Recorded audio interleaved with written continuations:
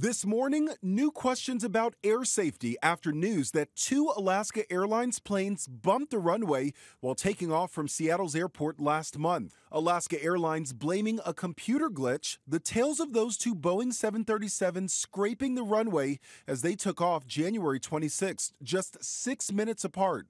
Both circled back for an emergency landing. What's not dangerous is the tail strike. The airplanes are built to handle that. But what is dangerous is the idea of spitting out bad information that pilots are going to put in the computer that might lead them in the far worst situation to a loss of control. Alaska Airlines had to pause operations for 22 minutes, saying in a statement, the tail touches were caused by a vendor software update that mistakenly installed code resulting in inaccurate takeoff performance weight data for a small subset of our flights. Pilots input how much weight they have on board, and the plane's engines adjust accordingly based on that information.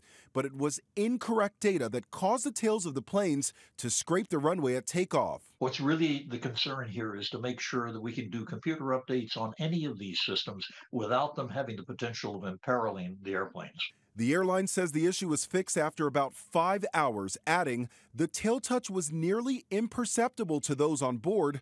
Both aircraft were cleared by our maintenance and safety teams to return to service that day. This comes as federal officials take a closer look at safety protocols in the wake of a series of close calls and near misses involving airliners from New York to Austin, Texas. We are experiencing the safest period in aviation history, but we do not take that for granted. The FAA chief has called for a safety summit next month to examine how to maintain that safety.